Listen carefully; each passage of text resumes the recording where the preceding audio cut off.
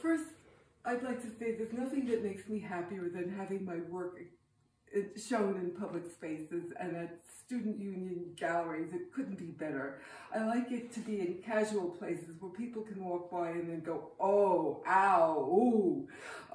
And I like my work to tell stories. I am a storyteller, I think. The things I'm experiencing, I do my best to present them to others and try to choose themes that move me and feel need visibility. So Migrants, Borderlands, and Social Justice, so glad that you have the sketches for one thing, and then color photographs of the places in Arizona and Mexico, and then most of all, reproductions of the panels that I did. So now you really, really get to see the panels. And I'm just so happy to be present there and to share my story. Thank you so much. So now you're seeing the originals, and Peg Bowden, who was the person we stayed with, and she was our guide. And this was at her house, at her window, for everyone to see. And this wonderful woman, Jane Story, who was with us and took us to Nogales and took us to Douglas, Arizona, where we saw the cross planting.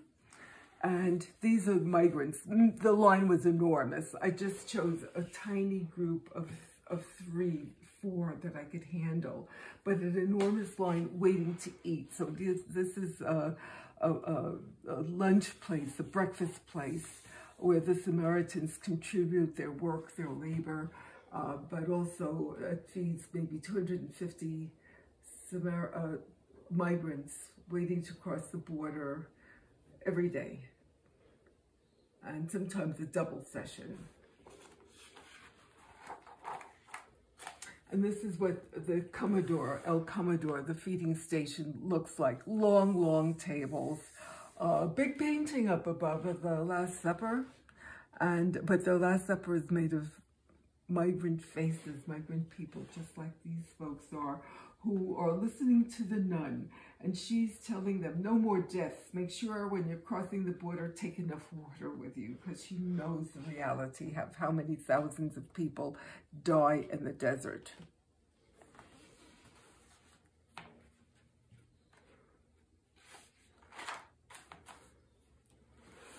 And perhaps a simpler drawing to see the humbleness of people and the prayer and the listening to the nuns and the nuns' advice before they begin to eat. And it's a hearty meal, and it may be their very last hearty meal for a long time.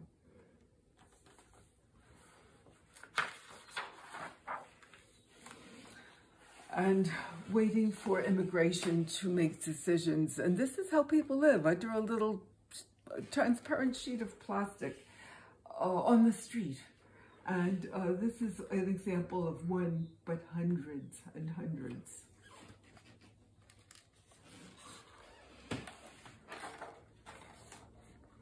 And this is a lucky family who has achieved the right to be in this particular room of Homeland Security, where they are going to be considered to cross legally. And wonderful people who care. Panchito, a medic, who would be available day and night, actually, to help the migrants with whatever he could, whatever their needs were.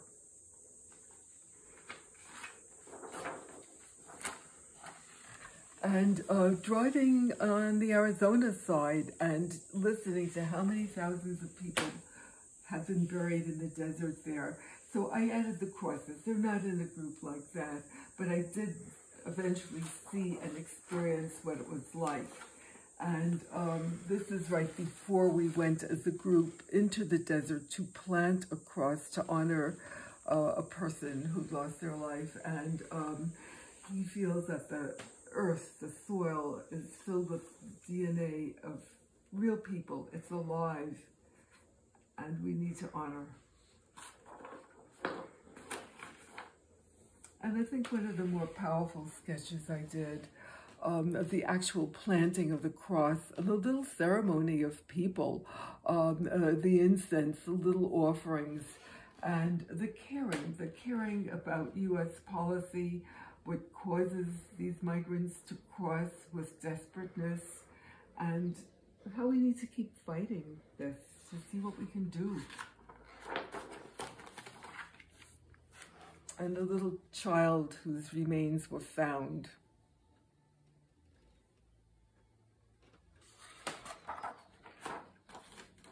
I think this is the last one. This is another area of the desert that's an indigenous area, because I was learning that there's also Native American tribal people who own land nearby, and who are also, experiencing the whole thing of, oh no, here's my wall, here is my actual wall, except for other drawings I simplified the background, but this is what the horrible wiring looks like.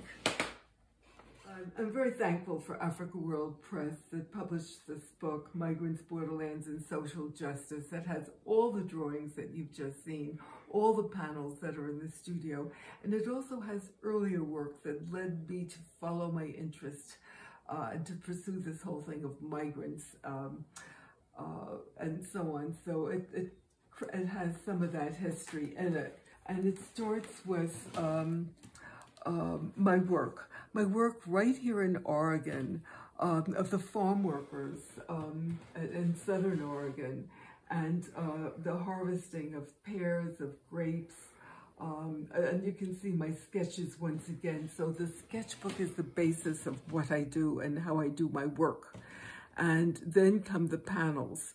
And the panels, once again, are the movements. They're not copies, but they're re-seen and refelt via plywood, via the cutting and the carving and the painting. And after spending 6 years of just doing a series of 75 panels, this is a summary of a few of the major panels. And I'm so proud that the Oregon State Capitol actually has my work, and I'll show you in a moment, but here is the photograph of the 26 panels that are in the Medford, Oregon airport that says celebrating local farms and farm workers. I'm very, very proud of that. I'm sorry it's just a tiny photo here, but it exemplifies what's happening. Yeah, my interest in the border crossings started through the work on the agricultural panels and then just listening to NPR. I am an avid listener, and realizing that many people from Mexico, mothers and children, were trying to leave and come across to the United States for various reasons, for protection, for a better life, for their kids, and so on. And they were also being stopped at the border, and this was before the major border crossings. So early on, I began to use that and be aware and to create panels about that. This piece is Hungry for Hope. And that is kind of the story behind a lot of the work and the people I care about, a lot of the work that I do. It's that feeling of desperation, people striving very hard and not always able to achieve just the most humane, simple needs fulfilled and the sense of choices. It's hungry for hope. And it's in the book and it's in your exhibit. Build bridges, not walls. Caring about the fact that we can't stop people who are desperate. We have to make ways for them to move forward and for our society to accept those within our lives that are desperately needy, and for us to have just better working conditions for people so they can take care of themselves. Nobody wants hands out. They want to take care of themselves. And certainly most of the migrants who've come here, who've crossed the border, really show us that. They care. This was the catalyst for a lot of anger on my part, and it was Melania Trump, the ex-president's wife, who went to the border to see the children, and she wore a jacket that said, truly typical of the Trumps, "I really don't care, do you?" And my piece says, I really do care. These are kids locked up in cages, separated from parents. We have no right to do this if we're a democracy. This piece is about people desperate to find a sense of freedom, desperate to come to the United States, desperate to be reunited with loved ones, with family, and in the process of crossing the desert, of going from Nogales, Mexico, let's say, to Nogales, Arizona, and then on to Tucson, lose their lives in the desert. It's a precarious place. Lack of water will do it, all kinds of insects and snakes, and just the desperateness of a journey that they don't really know. So there are remains of human beings, and people from the U.S. who care about these people, Samaritans who do a lot of good work, and at feeding stations and leaving water in the desert, but also when they find human remains, bones, they make a note of the location, and crosses are built to honor the spirit of that deceased person. So these are some of the experiences I had that led to the drawings I made that are the basis of this work, and the book that I wrote. The caravans, the many, many caravans, and the movement of people and the desperation. And that's it, the desperation of migrants between grieving and loss and hungry for hope, once again hungry for hope, and the difficulties. So my work is symbolic. It's not at all realistic. You have to use your imagination, and it's not easy to see. My stories are not pleasant ones sometimes. My turtles are more fun that I'm currently working on. Need to have some fun, but this is the basis of the exhibit that you have now at the Herb Memorial Union, and I am so delighted that lots of young people, faculty will see and hope they care, and each of us in our own way do what we can to make life better for the DACA dreamers, for migrants all over.